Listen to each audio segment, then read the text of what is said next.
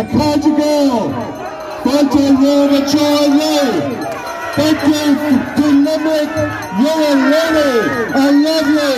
Thanks for coming. Wow, it's great to be here. It's great to get such a welcome of all you lovely, lovely people.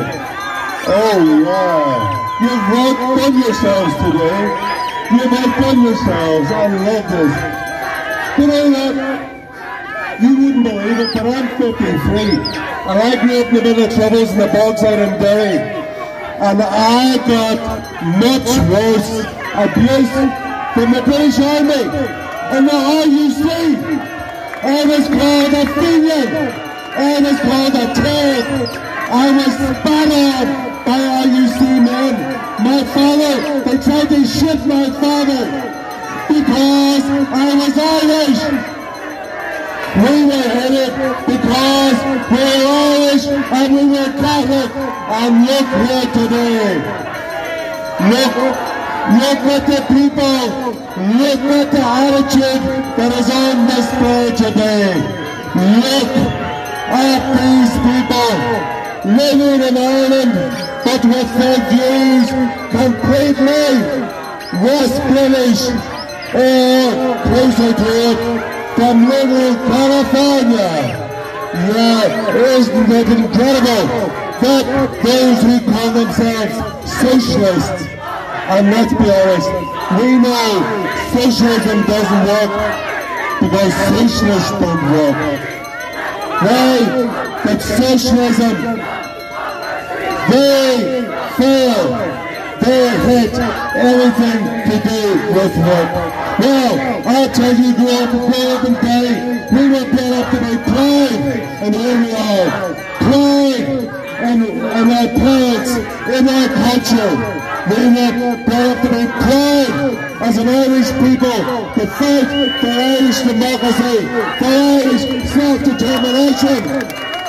But we are a people, we are a nation, and we have a right to make our own laws and choose our own destiny.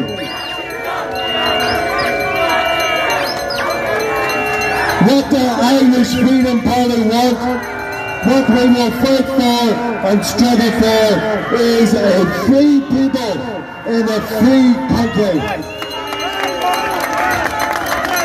We don't want to be some little backwater of a cultural backwater of London, a legal province of Brussels, and much less for all you, my friends, is to be from California.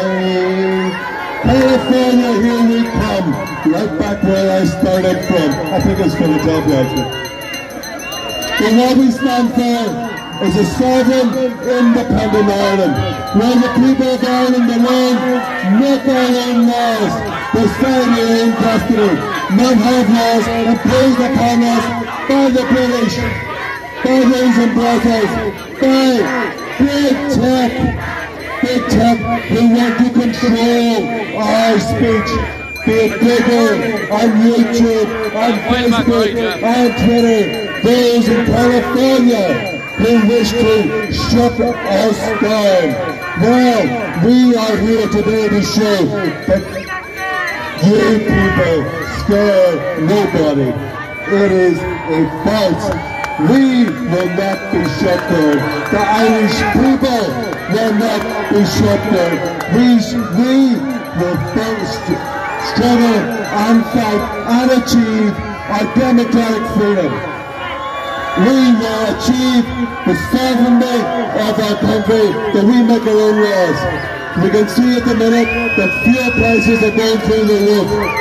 We can see that we have to be more self-sufficient in our sources of energy, that they must not be intermittent and highly taxed by carbon tax, but they're cheaper and they're stable.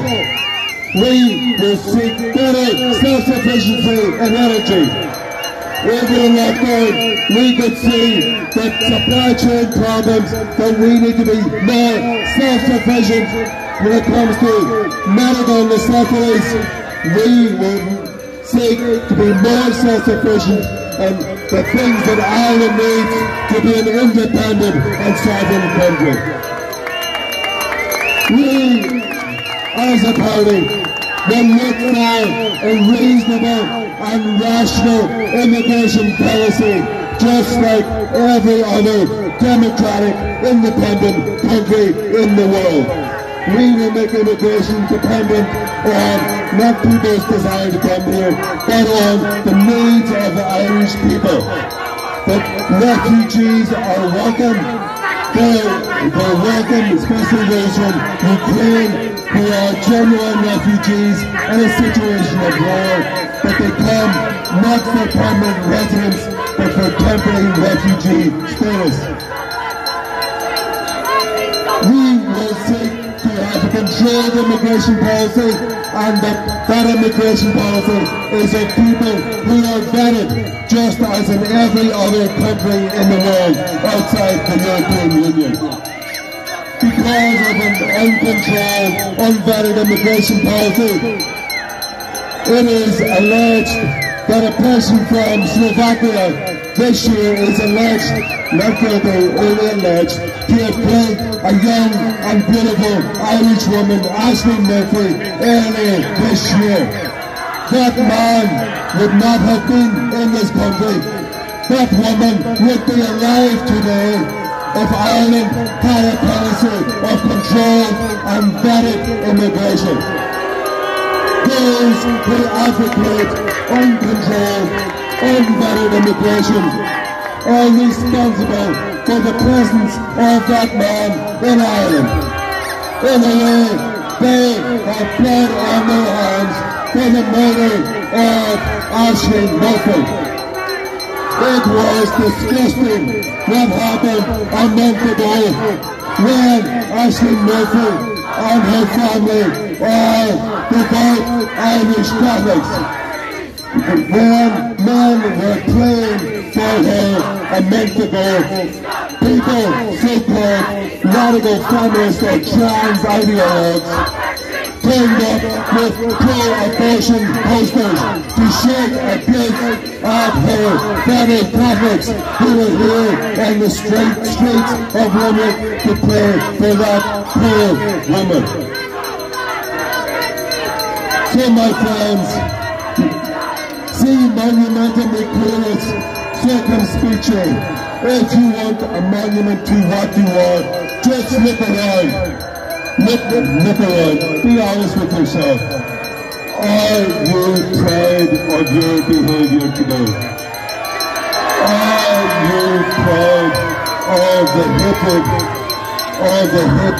that you generate? Are you sure that your parents and your forefathers who fought against Britain, that Ireland could be sovereign and independent with Irish culture, is this why they fought and died and struggled to be a little California and Limerick? Ask yourselves honestly tonight, is that why they died? Are you proud? My friends, a tragic day. I would like to thank all our comrades, all our countrymen and women for coming here today. I'd like to thank Garda Síochána for doing the job to keep the peace. I would like to thank all of those who came here to listen with an open mind. I respect everybody's freedom of speech. Incitement to hatred is not freedom of speech. So those who were inciting